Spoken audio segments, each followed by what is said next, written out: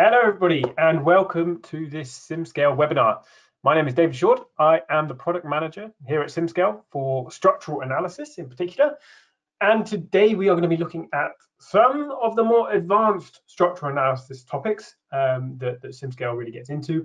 And that is looking at electric motor design of shaft and rotor interactions, right? So we're going to be looking at some nonlinear analysis and really seeing the benefits of SimScale in those use cases. So without further ado, let's get into the agenda for today. For those of you that don't know SimScale, there'll be a quick introduction and a little bit more specific detail about the advanced structural analysis, which is really where SimScale thrives, or SimScale structural thrives. We will look at a specific use case, so a deep dive into a particular electric motor, and assess the shaft and rotor interaction with, as always, live demonstrations. And after that, please do make sure you have your questions and comments ready to go. You can actually type them in at any point during the webinar. So just write in your questions and we will have time to answer them at the end. We'll also go through next steps of how you can contact SimScale, and so on, and we should be done within 45 minutes or so. So, what is SimScale? What do we do? SimScale empowers engineers to innovate faster. And how do we do that? We do that by making high fidelity engineering simulation truly accessible. Now we've got the image of Remax electric vehicle here, one of our proud customers, right? And we've got a lot of other customers in the automotive EV space, or BEV space. A little bit of hydrogen coming through as well now, which is really exciting to see. But yeah, so lots of companies within the electric vehicle market are seeing the benefits of a cloud native simulation tool, as it's allowing more access to a wider audience of engineers. So, a little bit more specifically about SimScale structural, which is my domain. What do? We make advanced structural analysis truly accessible. So that is simulations that are requiring a lot of compute resources, potentially long run times. Would truly benefit from running simulations in parallel. So those are the kind of simulations that we make truly accessible. Now, how do we do that? We do that because we are, number one, a cloud native, so a truly cloud native solution that is accessed through a web browser. Right? It means that there's no remote desktop. Everything is built from within the cloud. You log into SimScale and you are setting up your simulations and you're running your simulations all in the same environment. So everything runs on Amazon Web Services, the simulations and the meshing operations, and that really makes it truly scalable. So that can be in terms of the project itself. So how many simulations do I need to run for a given project? You can run as many of them as you like in parallel, but it also allows you to scale up on a model basis as well. So for a small mesh size, we're going to be running that simulation on a small machine. And for a larger mesh that requires maybe more disk storage as well, and more time increments, then we'll be running that also on a larger machine. We are one unified platform. So with broad physics, both in terms of structural analysis, so going from linear to nonlinear, dynamic, thermomechanical, all in the same environment, all with the same simple user experience, and we also have what my colleagues are developing, the fluid analysis, electromagnetics, so physics branching out from the structural domain as well. But I'm not going to get into that today. Fourth on my list of my key features why SimScale, or why customers choose SimScale, and it really is the fact that we provide best-in-class support. So because we're cloud native, it allows us to support essentially all of our customers in parallel. There's no need for data transfer. We can be there to provide guidance immediately when there is a problem experienced, or if you just have a question. So the support team, we've invested heavily on the support side of things. So they're there to jump in whenever you have a problem. And I recently surveyed the structural customers, and that was the #1 benefit of SimScale, best-in-class support, because we really make sure you get over that learning curve and also help you out if there are any questions or comments along the way. So without further ado, let's get into structural analysis. So we want to have a look at the capabilities around certain EV components and using advanced structural analysis. So firstly, looking at vibration and shock analysis. So this is a key area of interest for essentially all EV customers. Batteries, inverters, chargers, electric motors, all of it is required to pass vibration and shock physical testing. We can virtually simulate those tests using SimScale, using harmonic analysis for vibration, dynamic analysis for shock, so that you can really pinpoint peak stresses, maximum accelerations, and be able to mitigate those issues, if you have issues, upfront before you actually get to the prototyping phase. So vibration and shock, that's a key area of interest for our EV customers, as well as what we're going to look at today, and that's nonlinear analysis. So actually looking at nonlinear interference fitting or shrink fitting, plus the additional nonlinear loading involved in, for example, electric motor simulation, where we're looking at rotors and shaft specifically. So there's a nonlinear interaction there, which we're going to dive into in a lot of detail today. Finally, when it comes to electric motors, it is also critical to not only look at your natural stationary vibration modes, but also the rotational influence on your dynamic response. So we do include rotor dynamic capabilities for modal analysis, so that you can bring the gyroscopic effects into your simulations and plot Campbell diagrams, identify critical speeds, and really bring in the rotational influence onto your simulations, onto your frequency and vibration simulations. That's not only electric motors, that goes for all rotating machinery. So today, what we're looking at, the specific use case today, is this specific electric motor where we're just going to be looking at the shaft and rotor interaction. So it's a key part of any electric motor design to make sure that we correctly size the shrink fit, as well as ensure that our design of the rotor and stator is able to withstand extreme operating conditions. So let's look at what is the load case combination that actually replicates the full operating conditions of this electric motor. So you've got a number of steps.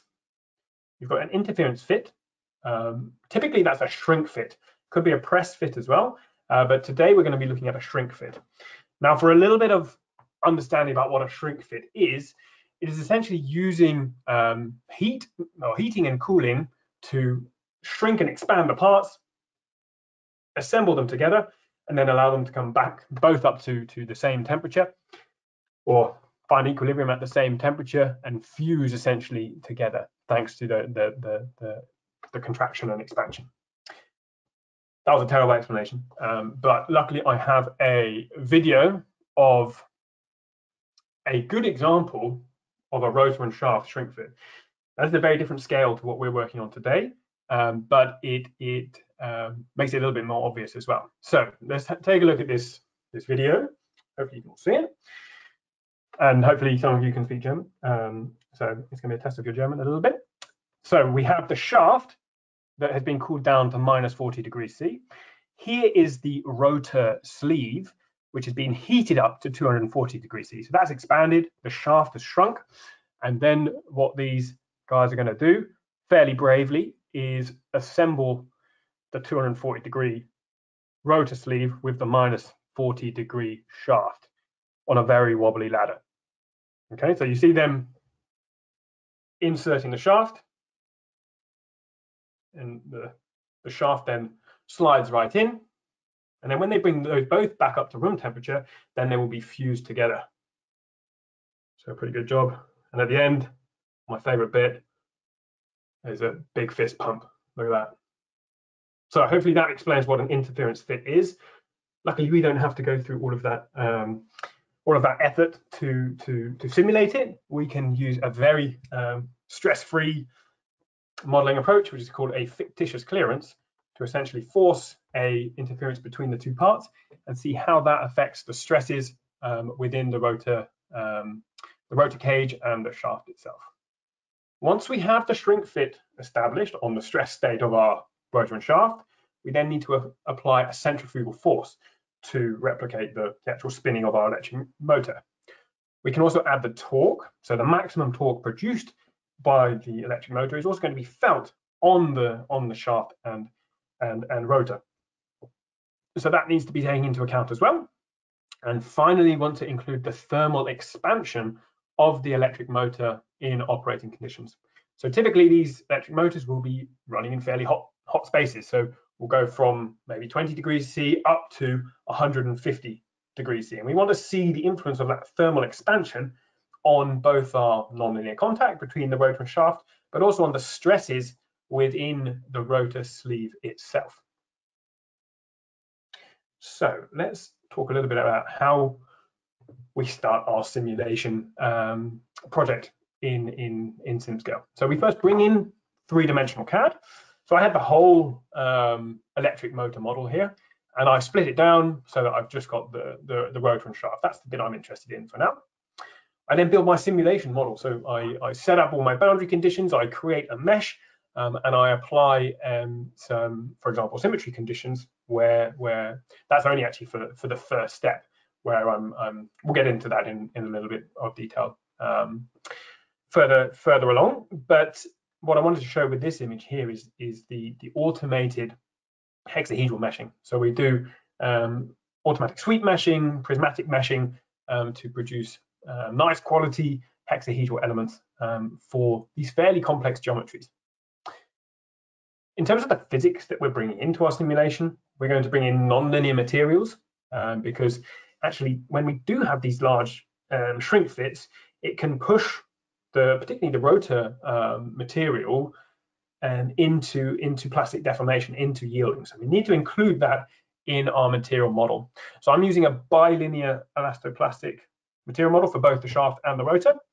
And then, as we discussed earlier, I'm bringing in a combination of all of those load cases that we discussed earlier: the interference fit, the centrifugal load, the torque, and the temperature ramping. So we'll solve that once it's set up with a nonlinear thermomechanical analysis. So that's our analysis type that takes into account essentially all of the structural physics. So it's got the thermal, it's got the structural, it's got dynamics if we need, and yeah. So that will sort us right out for the analysis. As always with SimScale, it's going to be cloud driven. So this isn't running on your local hardware. This will be solved in the cloud. So you can do that from a laptop. You can do that from anywhere, and we can even run multiple of these simulations in parallel. And I'll do a demonstration of that in just a moment. So let me bring SimScale into the picture.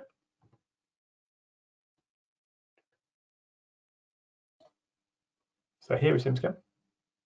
You can see that it is purely contained in a web browser. That means it can be accessed from anywhere at any time, and because it's running on remote machines, it can be accessed at any scale. So based on the mesh size or the model size. So here is my full case where I'm solving all 4 steps together. I'm not going to run through the whole setup because I think it's a bit boring for everybody. So I'll just run through the main points where I've actually added the different load cases. So I'm using, as I mentioned earlier, a thermomechanical simulation. So you start a thermomechanical simulation from the simulation library, create a simulation, gives you a rough template, and then you add on top of that to replicate your real world operating conditions. So if we go from the top, we've got a physical contact. So that's a nonlinear contact between the shaft and rotor itself. I've got friction included in the contact. And the trick to bring the shrink fit into our analysis is to actually include something called a fictitious clearance. So you'll see that the model there is actually no penetration and there's no gap. So what we can do, rather than modeling the interference in the CAD model, we can do it purely with the contact. So we add a fictitious clearance of, so here's 60 microns, and you'll see I'm doing some time stepping here. So I'm going from time 0 to time 4 because I have 4 load cases that I want to combine in my simulation. And the first step, going from time 0 to time 1, is the introduction of the interference fit distance itself. So we ramp it up from 0 up to 60 microns. And then we leave it at 60 microns for the rest of the simulation. Let's get to materials. So as I said, I'm using a bilinear elastoplastic material model where you define the yield stress, you define the ultimate point as a fairly simple way of defining a nonlinear material. Okay, so often you'll get all of this information from a basic material data sheet, and you might not even need the full stress strain curve. So I quite like using this approach, particularly at the design phase, if we don't have full stress strain data available for us. So I'm using a bilinear elastoplastic material model, both for the shaft and for the rotor sleeve as well. Now we've got constraints in the model to make sure it's not flying away in space, but also not providing too much constraint or over constraining the problem such that it can't deform realistically. So I'm using what we call a remote displacement, which uses deformable spider elements to essentially allow the body to be constrained, but also deform during the simulation. I've applied a centrifugal force on the entire model. So just like I did for the shrink fit, I've done the same here for the centrifugal force. So from step 1 to step 2, I'm ramping from centrifugal force, or a rotational velocity of 0, up to 20,000 RPM, so 2,904 radians per second. Okay, so the second step is ramping up that rotational velocity, which applies a centrifugal force. The third step, exactly the same. I apply a moment going from 0 to 90 Newton meters of torque. So that's the max torque produced by this electric motor. And finally, I do a temperature ramp from 20 degrees C up to 150. Okay, there we go. So that's the full setup. There are some additional boundary conditions, additional settings that we don't need to get into right now, as we don't have time. But that gives you the general overview of how we set a problem up like this. Now, critical in these kind of simulations is a mesh setup. So what I've done here is something called automatic sweep meshing. So automatic sweep meshing finds bodies that are able to produce hexahedral elements or swept elements, prismatic elements, which are always superior to your standard tetrahedral elements. So I've used automatic sweep meshing here to create this fairly nice mesh, which is then ready to simulate. Okay. So we won't look at the full run just yet, because I want to actually dig into step 1, the interference fit sizing, in a little bit more detail. So the first simulation I actually did was just step 1. And I did that with a small model, okay? Because I wanted to first understand how much influence does a certain shrink fit have on the stresses and the deformations within the model, and the contact pressures as well. That's critical.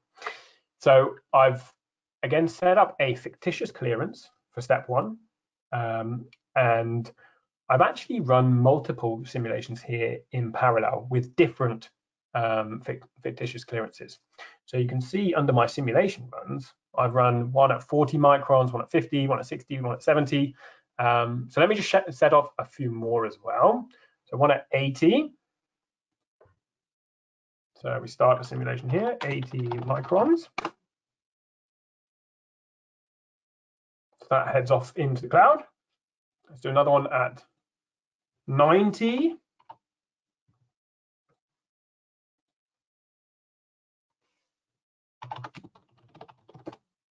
And we could do another one, maybe pushing it up to 100, because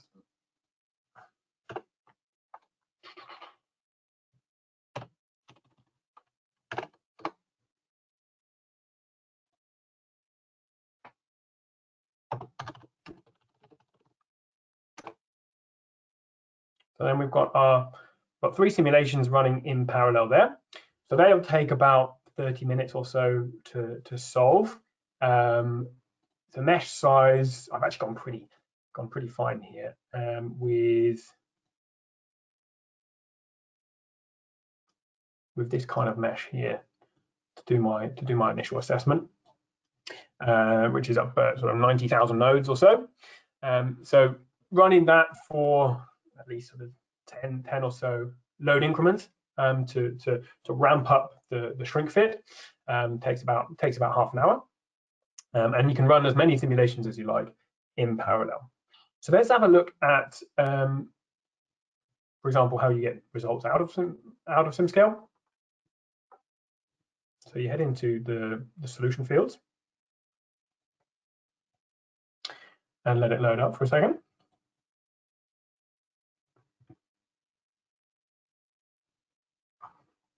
Okay, and there's my solution.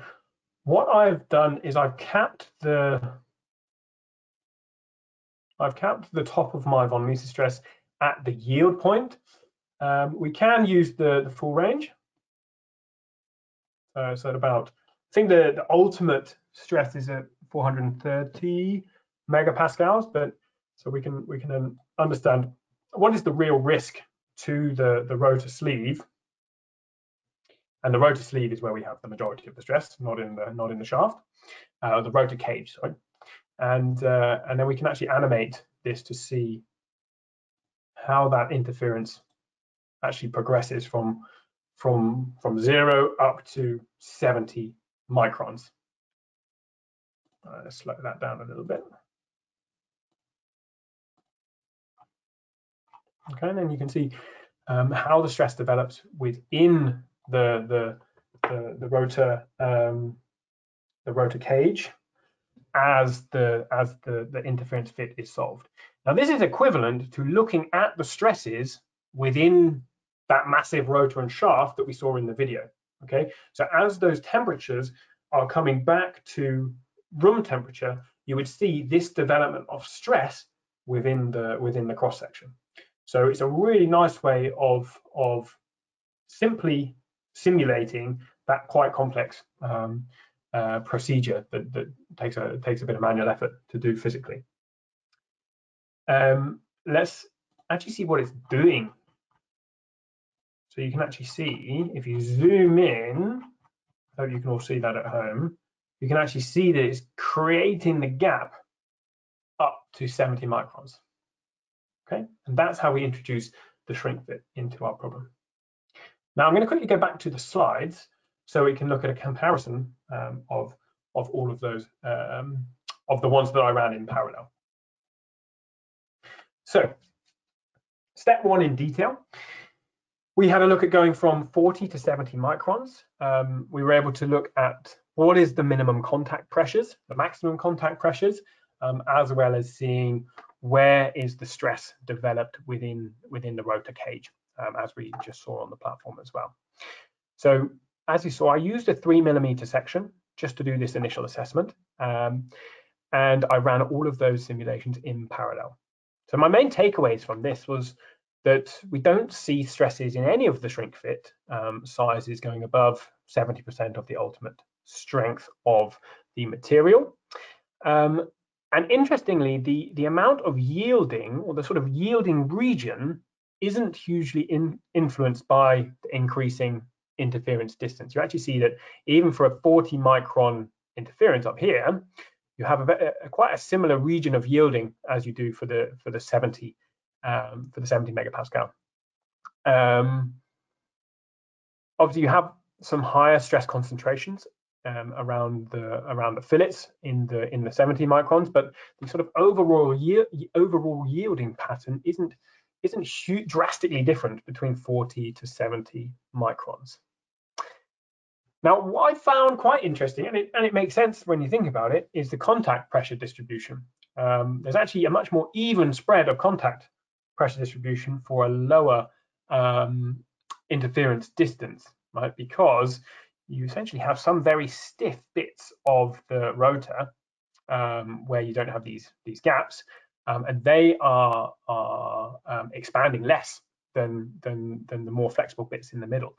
So what happens is you get this sort of patterned contact pressure on the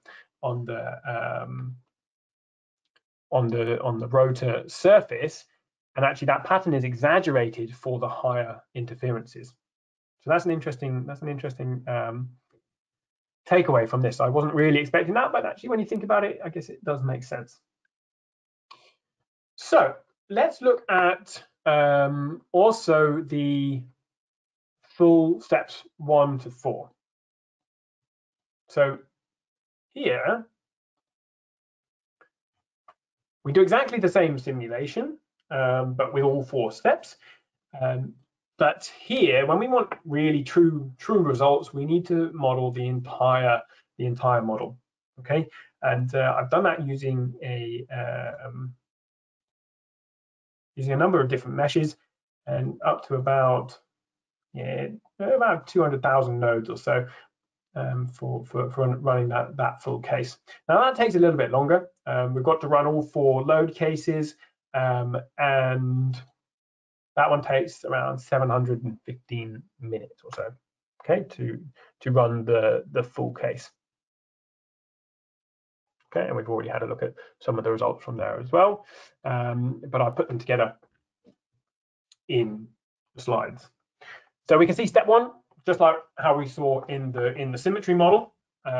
We are seeing pretty much the same behavior using the shrink fit.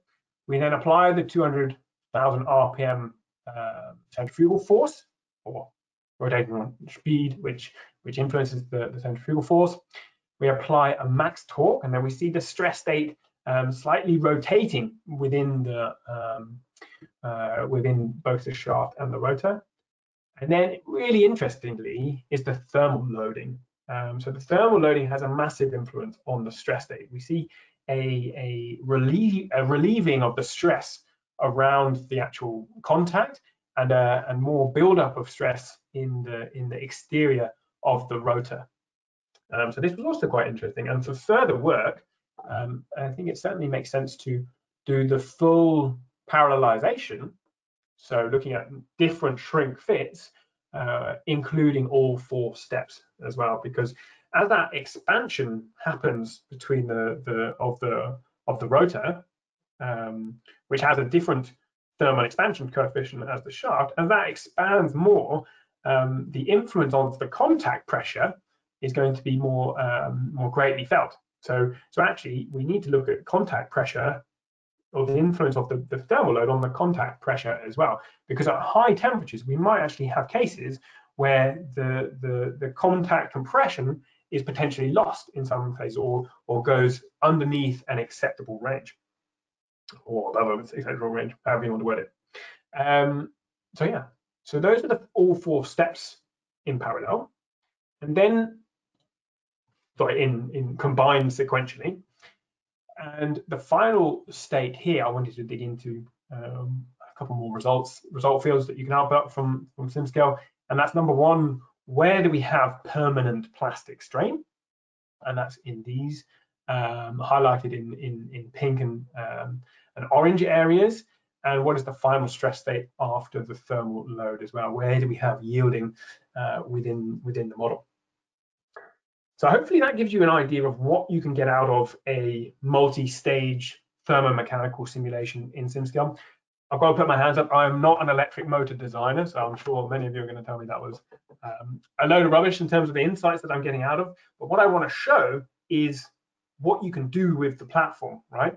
And then I want to hear from you as to how would these results here influence your design decisions. So that's really the key benefit of simulation. Taking those results and working out what do we do to mitigate the high stress areas, or do you say these stress areas are fine, right? So that's the bit of knowledge that I don't have within the electric motor field. So that's where I'd love to start a conversation. And yeah, so please do make sure you get in touch. And if you have any questions now, once we've done a quick summary, then I will be able to get to them. So we've got the we've had a look at the small cross section with a parametric design study where we've incrementally or we've run multiple shrink fits in parallel to understand the influence of the shrink fits on the stresses as well as the contact pressures. And then we've gone into full model multi-stage thermomechanical analysis where we've sequentially combined all of the operational loads to give us deep insights into the stress and contact states felt by the rotor and shaft throughout its operating life cycle. Okay, so that gives us confidence going into the prototyping phase, and it has identified potential risk areas that may need redesign.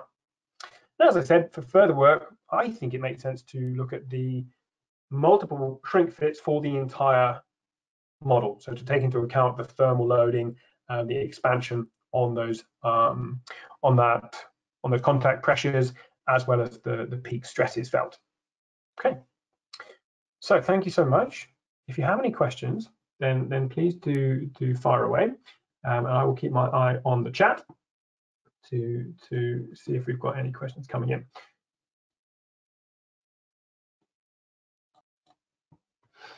Perfect. And if you do want to get in touch, you can contact me directly. My email address is there. You can request a demo with by visiting the website or contacting the sales team directly, and we'll have an application engineer get straight in touch with you. And yeah, so any questions, any comments, then direct them over to me, and I'd love to start a conversation around this topic.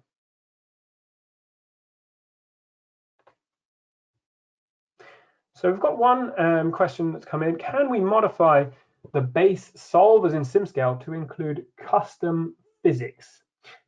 So we try to produce full solutions for particular physics. So you don't have customization on the solver level itself. But what I would advise is if there are specific physics that you're interested in, take a look at SimScale at the different solutions that we offer, because it's not only structural analysis.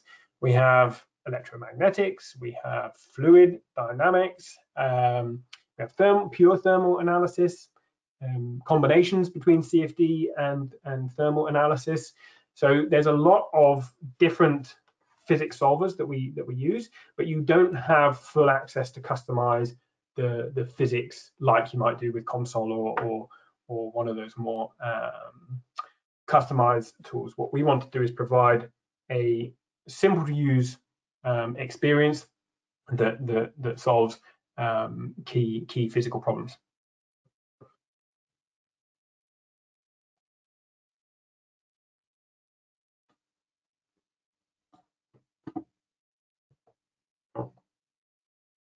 So if there are no further questions, then all it is to leave me to say thank you very much for attending. I hope that was interesting. I know I learned a lot researching and talking to our customers doing electric motor assessment, and it's been a very fun project. So yeah, thank you for watching, and if you do have any questions, then feel free to reach out. Thank you so much, and have a great day.